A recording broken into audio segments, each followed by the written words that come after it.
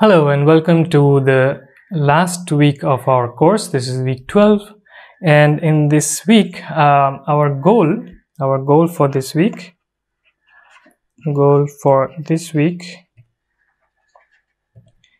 the main topic for this week is the so-called the Arzelà-Ascoli theorem, and I've mentioned this in the last week's lectures, the Arzelà-Ascoli theorem, and this is about compactness of subsets. Let's call this F of the space of continuous functions from x to y. So compactness under which topology, and this we will specify, and this is the topic of this particular lecture, and this is the topology of compact convergence. Under the topology of compact convergence, so we have so this topology is defined on the space of continuous functions from x to y. And we have already seen two different topologies when x is a topological space and y is a metric space. We have seen the topology of pointwise convergence on CXY, as well as the uniform topology on CXY, which is generated by the uniform metric. And this third topology is the topology of compact convergence, again when y is a metric space, and we will define it shortly. And it sits between the topology of pointwise convergence and the uniform topology, meaning that so the uniform topology is in general finer than the topology of pointwise convergence, but the topology of compact convergence is coarser than the uniform topology but finer than the pointwise convergence topology. So we will see all that in this lecture. So let's recall that the uniform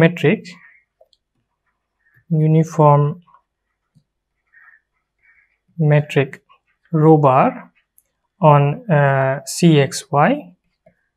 So I'm assuming throughout, we will assume throughout that YD is a complete metric space.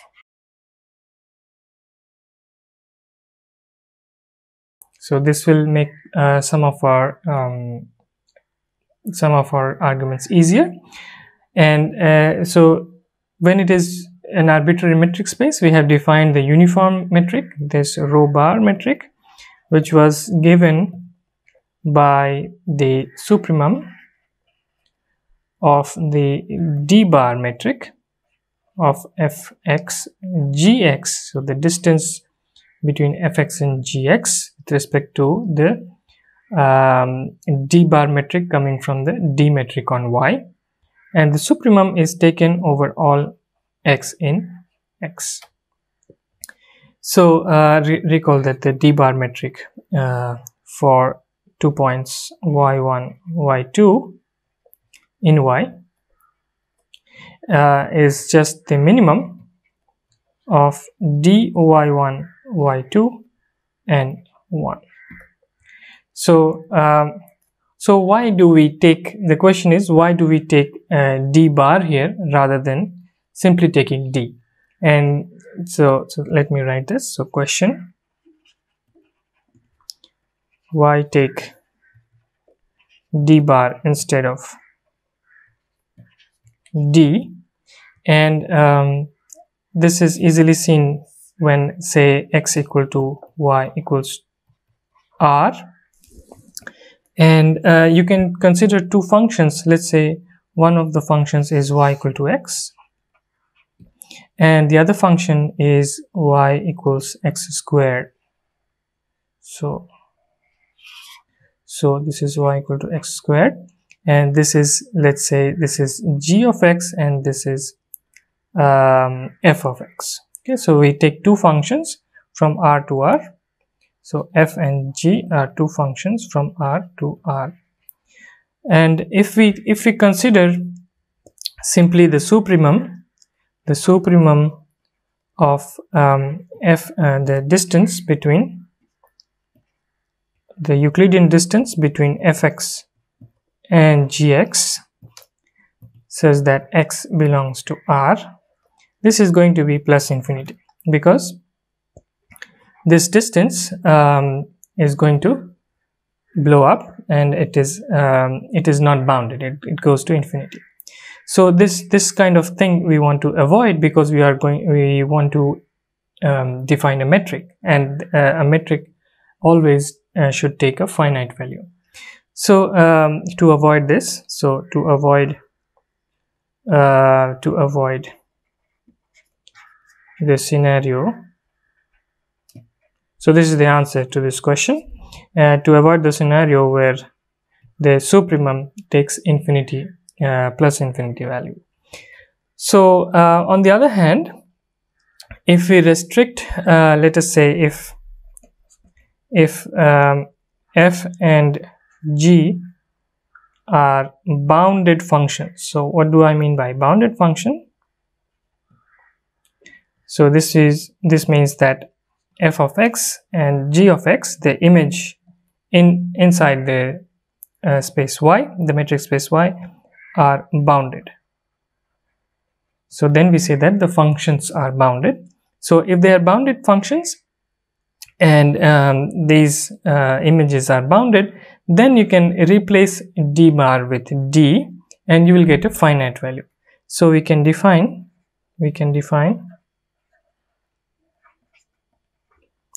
rho of f of g for bounded functions, and this you can simply define as the supremum of d of fx gx, and the supremum is taken over all of x.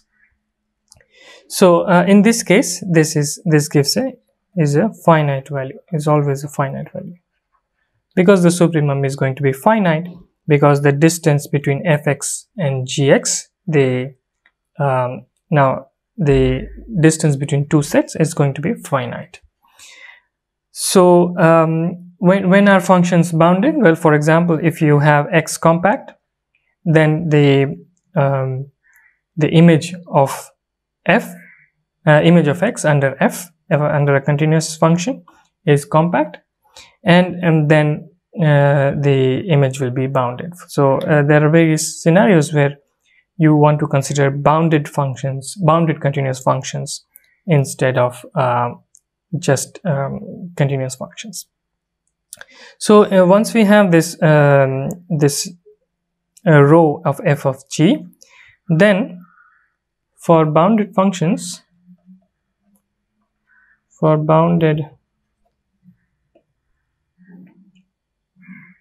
and there is a simple relation between a row and a row bar. So for bounded functions,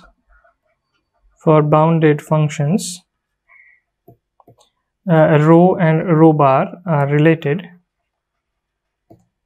as follows.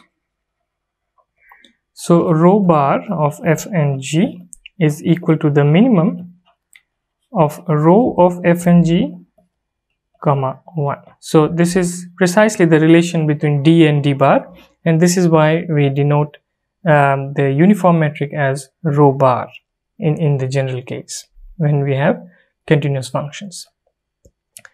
So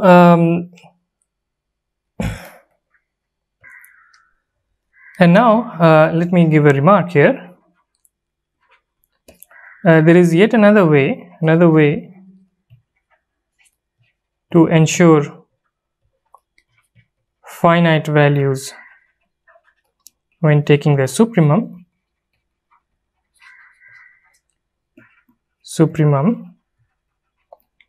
Is to restrict the supremum to compact sets. So compact subsets of of x. So rather than taking the supremum over all points in X, we restrict to compact subsets of X, and in this way we get a new topology, which is then called the topology of compact convergence. And so let me give the definition here. So let us look at the definition of the topology of compact convergence, and we will define it using by defining a basis for this topology. So for this, let X be a topological space, YD be a metric space, and for each f a function between any function between x and y, not necessarily continuous, and epsilon greater than 0 is given, and it's also given that C is a compact set in Y. So with these three things, so this function f, this epsilon positive number epsilon, and this compact set C, we define a subset BCF epsilon of this set of functions from x to y, and this is defined as follows. So BCF f epsilon is the set of all functions from x to y for which the supremum over x in this compact set C, and this supremum is taken for the distance between fx and gx is less than epsilon. So this is the set of all functions which are close to f on this subset C. So then this collection B of all these BCF epsilon, where you vary f over all functions, C over all compact sets in Y, and epsilon greater than 0 over all positive numbers, then this is a basis on Fn xy, and this basis generates a topology which is the topology of compact convergence. So now we can start to compare the various topologies that we have on CXY, and so for this let us have some notation. So let tau u be the topology of the uniform topology,